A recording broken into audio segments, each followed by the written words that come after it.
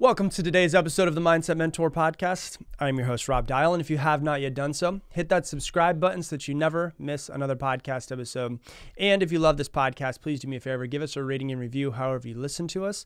It allows more people to find this podcast and be able to hopefully grow from listening to it as well. So if you would do that, I would greatly appreciate it. Today, I'm going to teach you 3 keys to mastering your communication. This might be one of the most important skills that you can learn to have a real lasting connection with other people and to build up your communication skills. And the key part of it is love, but it's not the love that you're actually thinking. And so, we've all heard communication is the number one skill and key to any relationship. And I use the word skill on purpose, is because communication is not something that you're just born with. I've never seen a baby that's immediately speaking as soon as they come out of the womb. I don't know about you guys. It is a skill set to be able to speak, to be able to understand, to be able to communicate effectively is a skill. It is something that every single person can improve at. So if you're sitting there listening, you're like, well, I'm just an introvert. I'm just really shy. Yeah, well, me too. I am. But over years and years and years, I've learned how to be shy and how to be an introvert, but also be able to communicate effectively when I need to. It is a skill set. Just like if you want to learn how to play basketball, if you just keep showing up and doing the right things in basketball, you'll get better at it. Same thing with communication. If you want to learn how to be a better communicator, as long as you just show up and you continue to do the right things, you will improve at your communication. And so, we've all heard that communication is the number one key to any relationship. It's the key to your romantic relationships, for sure. One of the biggest problems, if not the biggest problem, in all romantic relationships is lack of communication. Is people just do not communicate with each other. They're not communicating how they're feeling. Their spouse will do something, and then they'll just brush it under the rug, and then it builds up, and it builds up, and it builds up, and it builds up, and then they forget to wash a fork, and it turns into an absolute explosion, right? The person's like, I don't know, I just didn't do this, I didn't put the fork away. And it wasn't about the fork, it was about everything that happened before, but they don't know that because it wasn't communicated effectively to them. That's a piece of it, is withholding the communication. That's a big piece of it. Another big piece of that communication as well might not be withholding the communication. It might be just actually maybe something happens and you just have a trigger from when you were younger and you just explode over one thing that happened. Right? It's these little nuances to start to figure out how to improve the communication. So it's the number one piece of relationships, with romantic relationships, with friendships, with your family, with children that you do or will eventually have. If any other human that is breathing, if they can fog a cup, what I'm going to teach you today will deepen your connection. And so really communication, like I said, is a skill. So what we're going to talk about is this skill of communicating. And when you're listening and talking with somebody, remembering this very simple acronym, which is LUV. So when I said it's based in love, not LOVE, LUV is what we're going to talk about. And this comes from a PhD. Her name's Carol Kumpfer, I think is how you say it, Kumpfer. And this is what it is, LUV. So the L stands for listen. It's like the phrase, God gave us 2 ears and 1 mouth for a reason, because we're supposed to be listening twice as much as we're talking, right? So that's a piece of it. It's listening without the need to feel like you have to respond. One of the things that we can all agree of, I'm sure, is that sometimes we'll be in a conversation with somebody and you can tell when somebody is just waiting for you to shut up because they have something that they want to say. And we feel bulldozed, like there's bulldoze us over in those conversations, right? The most valuable, I guess you could say the most valuable thing that you can give somebody in a conversation is your silence. Have you ever had a conversation with somebody? Think about this. I know I have. You have a conversation with somebody and they're just talking and you're barely saying anything, maybe asking a couple questions. You talk to them for a little while and then at the end, they're just like, they have energy and they're so much more excited. And they're like, you know what? Thank you so much. This is a great conversation. And you're like, yeah, of course. And then they walk away and you're like, the hell, I didn't even say anything. Like I barely even spoke. But that person thought it was an amazing conversation. Why? Because you just gave space for that human to express. And one of the things that I know is that very few people get their full expression of themselves out the way that they should. And so it's to listen, and to listen without judgment. Now, let's talk about that, without judgment. This is really hard nowadays. And if there's one thing that I've noticed over the past few years, is that people are just judging people for freaking everything. God knows what. Every single thing, what they do, what they say, what they don't do, what they believe, what they don't believe, what they think about politics, what they don't think about politics, every single thing. And the idea is, how can you listen without judgment? You could talk to somebody and they could have a completely different view of the world. Completely different view of the world. How can you listen to them without judgment?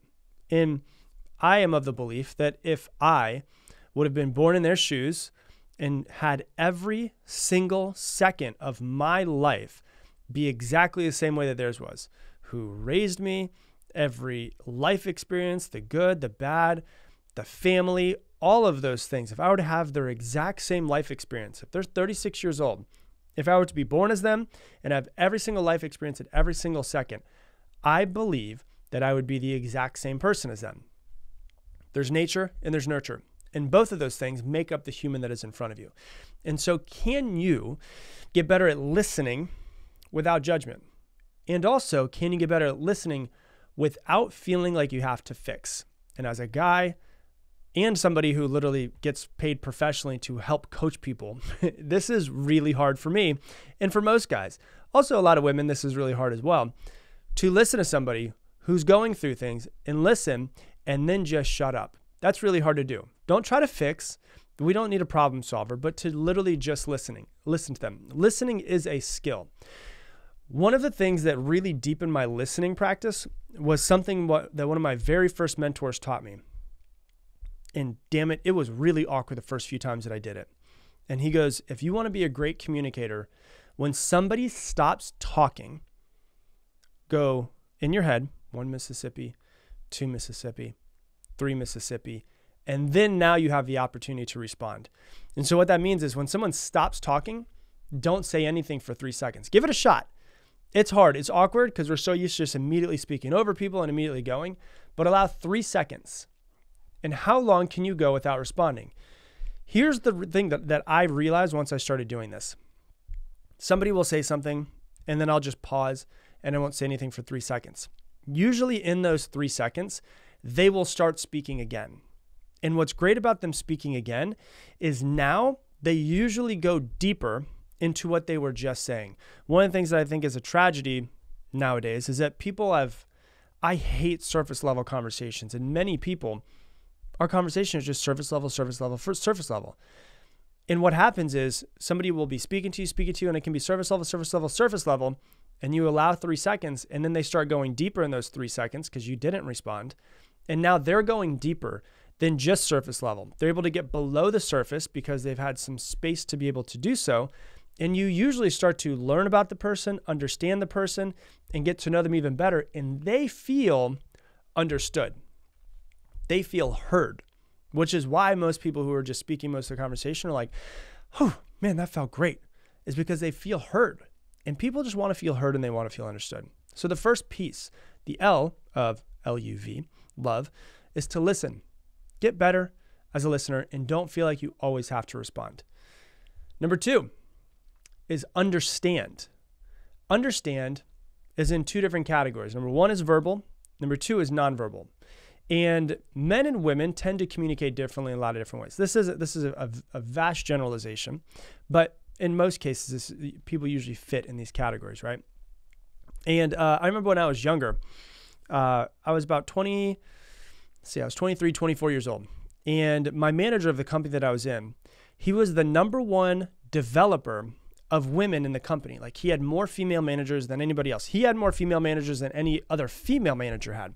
He developed women really well. And I asked him, because I was like, what is it? What makes it different? And he said, what I did was I started paying attention to the way that men communicate versus the way that women communicate. And he said, just over the next month, just watch women communicate. Watch 2 women. This isn't done in a creepy way, but just if you're at a coffee shop, you see 2 women talking, just watch them communicating and then look at 2 men communicating and see if you can tell what the difference is. And what I started noticing was there's vast difference in the way that men most of the time communicate and women communicate as well. And there was actually a study that was done on this years ago, and they had these children, they're about 4 or 5 years old, and they were in a classroom. And they put, it was just a normal classroom, desks, everything like that. And they had little boys and little girls, and they were talking to each other, and it was before class started. And they did this study over and over and over again. And they had a big glass wall where they could see in, but the children couldn't see that they were being watched. And what they noticed is that little boys tend to sit in their desk and face the front of the room where the teacher will be. And they will sit shoulder to shoulder and be able to have a full conversation, looking to the side, looking to the front of the room, looking to the side of each other, looking to the front of the room, but facing the same direction. And they think that that comes back to when men used to be hunting, and men would go out and they would go hunting together. Is when you're hunting, you don't want to be necessarily always looking the same direction, but what you want to be doing is both of you guys have your eyes looking, different ways if possible. So I know when I've been hunting and I go out hunting with one of my friends, we're usually back to back.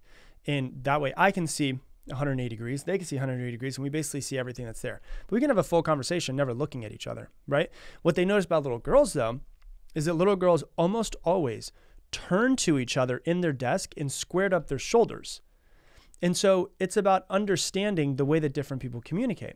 And you notice how they communicate, and you start to actually mimic their communication. When I talk about understanding, there's a lot of reflection back to somebody.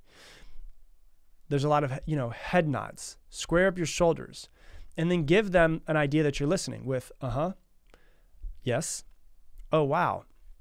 And you actually talk to them. And as they're talking, you just, if you see me on camera right now, as you're talking, you just nod your head. You start to actually let them know that they're being heard. Oh, wow. Yeah. Those types of things are reflecting back, making sure that you understand, and reflect back to them, repeat back to them what they just said, to let them know and let them show that you're understanding, that you're listening. And also sometimes when you reflect back, somebody will go a little bit deeper. And this is really an important part. This is something that I was bad at for a really long time, is I would just, if you're watching on camera, if you're watching on, YouTube, I would just stare at somebody as they're talking to me. And this is why a lot of times, like, women will be like, you never listen to me. And the guy's like, what are you talking about? I heard exactly what you said. Is there was no nonverbal reflection back to them that you were listening. And I was like, oh my God, now I'm starting to see all the ways that I've screwed up my communication with girlfriends in the past, right? So the second part of it is to show them through verbal and nonverbal communication that you are understanding, that you are following along with exactly what it is that they're doing. Makes them feel, once again, understood. People want to feel understood. And then the last part of the V, so it is listen, it is understand. The V is validate. Oh yeah, I completely understand. Tell me more about that. Oh, really? What did you feel when that happened? Oh, yeah, I see where you're coming from. It's to validate this person and their human experience. It's to validate them and not feel like you have to fix anything. It makes the person feel understood, and it makes them feel as if the conversation, if you go into a conversation with somebody and they tell you something, you're trying to fix it or switch it or fix it or switch it or tell them that they're wrong, they're going to close off. But when somebody feels understood and validated, they naturally open up a little bit more, and they feel like they can express themselves more. Validate them. Ask them questions. Even if you know the answer to what you think their problem is, ask them questions and allow them to come up with it. Oh, really? She said that? Well, what do you think she was feeling? Well, what do you think you should do about it? Instead of just telling people what to do, ask them and allow them to come up to it. And really what this does is it allows so many people don't journal. I talk about journaling all the time.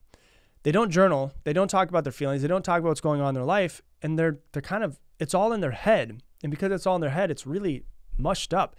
And so this allows us to be able to become really great communicators.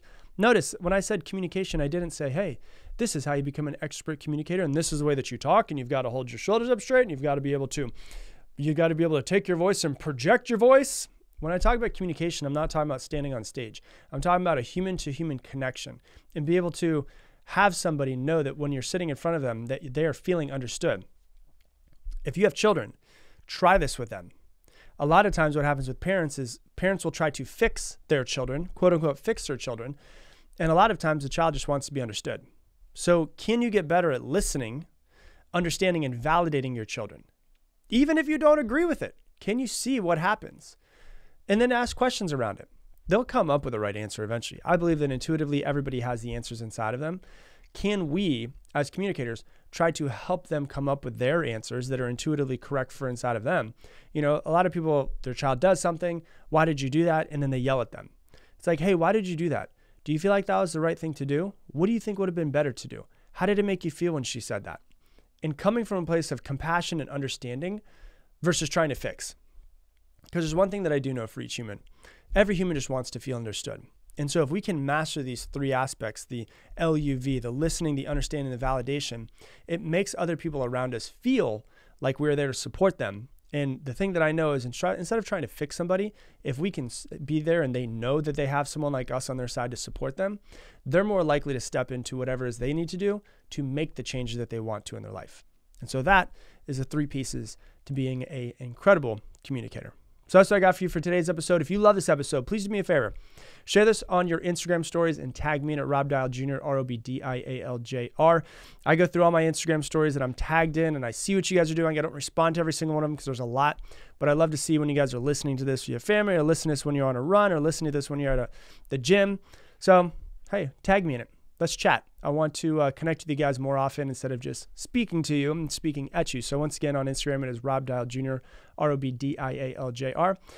And I'm going to leave the same way I leave every single episode. Make it your mission to make somebody else's day better. I appreciate you, and I hope that you have an amazing day.